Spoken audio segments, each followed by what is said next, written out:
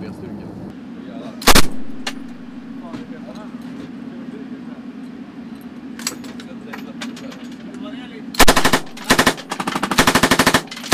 Vilken sa du? Sådär? Vad snabb landning du? Ja, uttag på huvudet så ska kolla.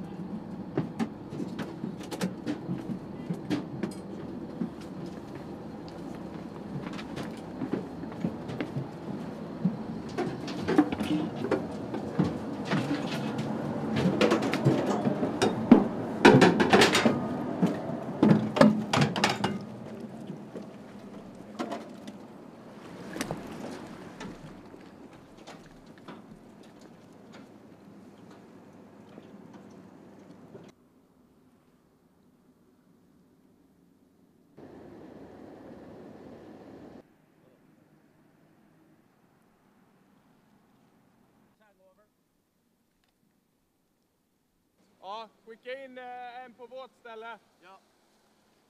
Beredda?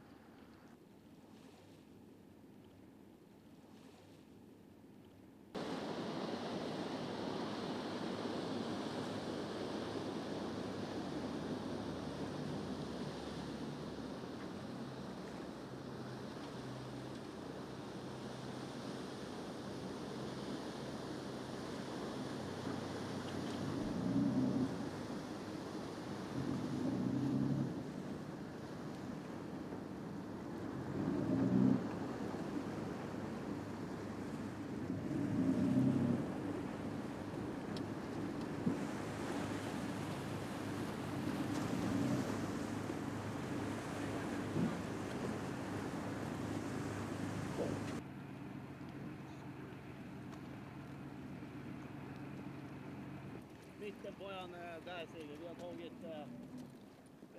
och vidare in i sen. Så mitten är den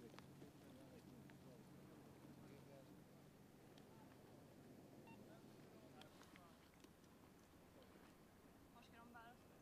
Dömt i det här grupperingsplatsen. Ja. Vi var rubben min armslängd där borta. Så vi gör... Vi har ju grön bort här. Ja, bara tagga honom i Sverige.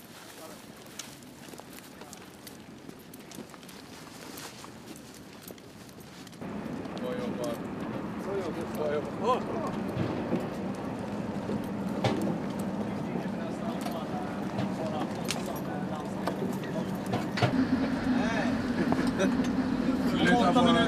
Åtta minuter.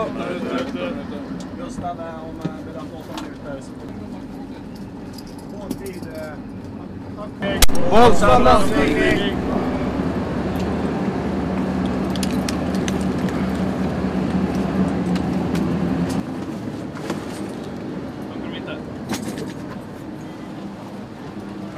Öppna all luckan då eller? Ja, jävlar. Det har varit bättre att köra brittisk. Right, clear. This is Alpha Tango over. Secure and beachhead. Ready to guide. Over. SAS unit 256. Irländsk hade ju varit skönt att höra annars. Vad bär det? De går i täten för Filip eller? Ja.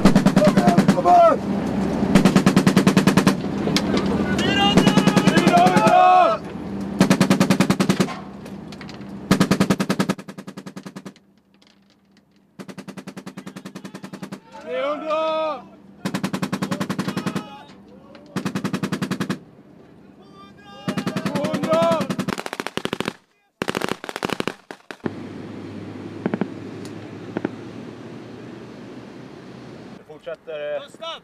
Beredd för start! Ja. Fortsätter hålla bara observation utåt. Ja.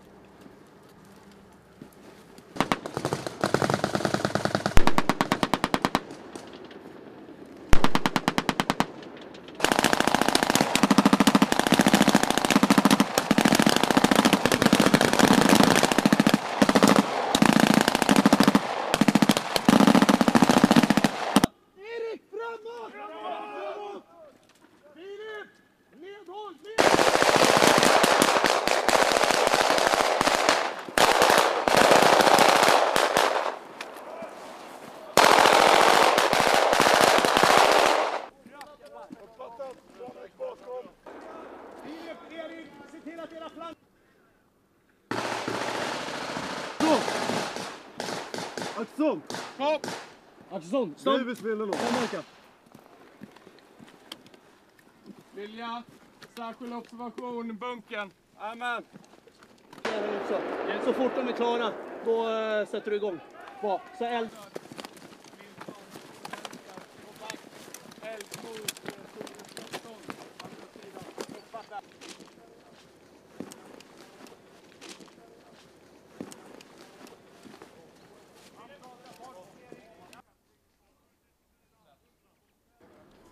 Alpha Tango has no casualties, 80% ammunition.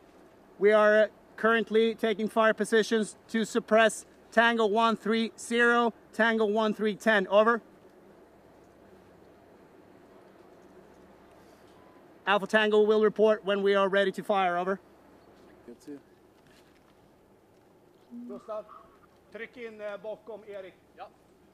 En luftbrisad, där kommer vi ner, hålla både framför och bakom. Där. Framåt, ladda en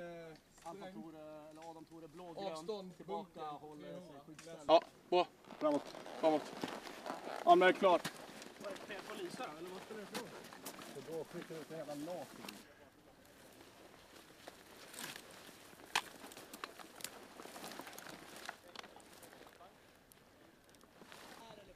Ta upp alla luckor.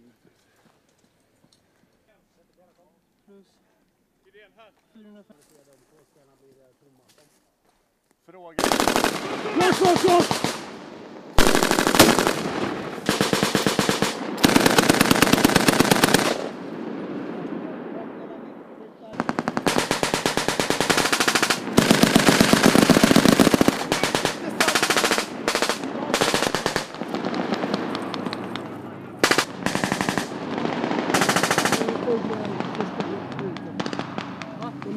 Hänger framför! Ja!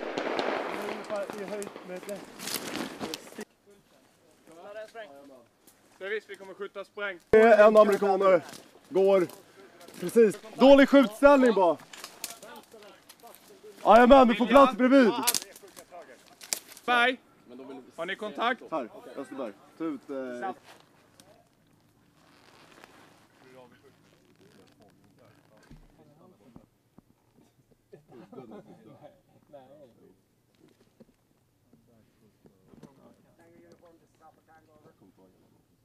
David Davis, Staff Sergeant, D-A-V-I-D, D-A-V-I-S. Second in command on the rifle company. Rifle platoon, rifle company. So today we're exercising together with the Swedish Marines and the American Marines in order to together share knowledge about how you do amphibious warfare. So that's the main goal for the Swedes and the Americans to together become basically better at warfighting. Seeing as we're one amphibious battalion over here, and the Marine Corps, the American Marine Corps is a lot bigger, so you have ways and techniques to do warfighting, same as we do. Seeing as we're a small unit, we do stuff that's not always exactly the same, so therefore we can share our experience about being a small unit, and you guys can give us the bigger picture and how you operate. So together we can give each other tips and tricks like how to become better, seeing as we're two different units. Yeah, both my guys and the Americans are doing great. We had a startup period for about 3 days where we have been just working constantly, doing different drills and just finding our weaknesses and becoming better. So today I'm very satisfied with both my Marines and the Americans as well. We will conduct a couple more exercises just like this, and eventually next week we'll do a live fire exercises, which is basically what we do now, but we break it down. And hopefully in the end of the week we can do an advanced company assault like this, but with live fire ammunition, live rounds. Now you can see that like it doesn't really matter if you're a Swede or if you're an American. Like Marines are Marines. We operate somewhat the same way, the same camaraderie, the same, sometimes the same unit tactics as well. It's very fun to see someone from a different country, but with the same like standards, motivation, will to fight, and just camaraderie. It's very fun to see.